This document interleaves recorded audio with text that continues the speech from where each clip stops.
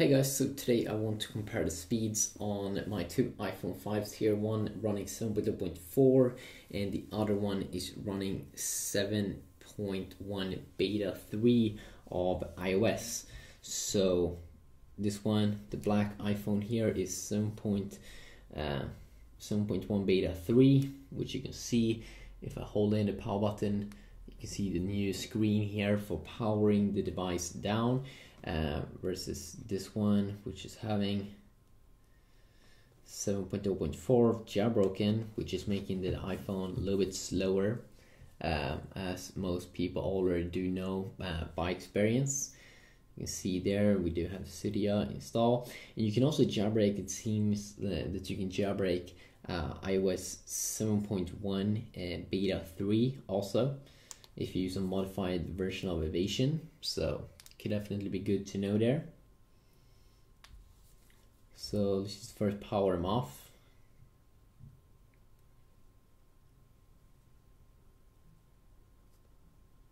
I can see it is rolling around here on the black iPhone, but it's a little bit harder to see in this new little update.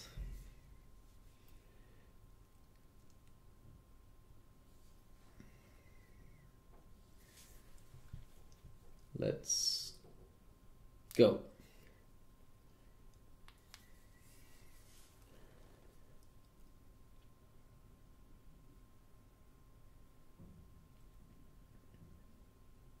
And these should be a little bit slower probably than the iPhone 5s when I was comparing those. You can see black versus white apple.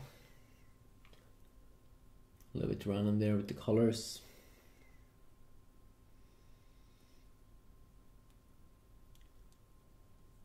Oh my god. So almost the same time here. Then remember, I think that actually 7.0.4 would win if it wasn't jailbroken. But then again, it's very good speed here on both these two variants. So definitely good to know there that you're probably not going to notice a random slowdown or anything like that. So yeah, just a quick look here.